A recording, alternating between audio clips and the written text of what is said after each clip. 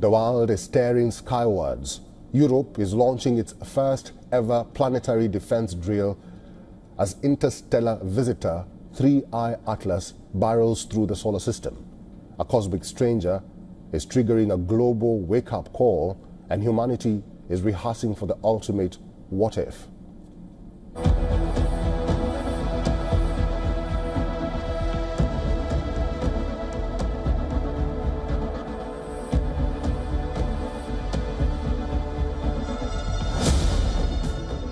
It glows faintly against the black, a blur of ice, dust, and mystery hurtling through deep space.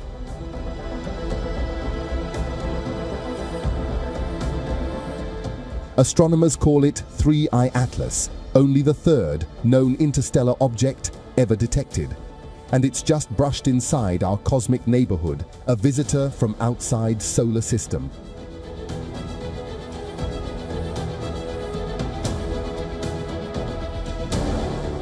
The interstellar comet, currently 273 million kilometers from Earth. The comet will make its closest approach to Earth on December 19, 2025, when it will be approximately 269 million kilometers away. The alarm bells are ringing loud. Europe has announced the launch of largest planetary defense exercise ever conducted.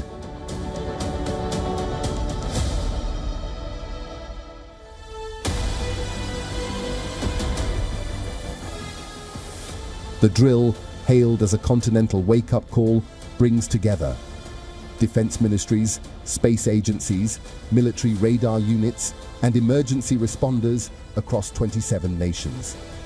Together, they will simulate a coordinated response against a hypothetical object with the mass and speed of 3I Atlas.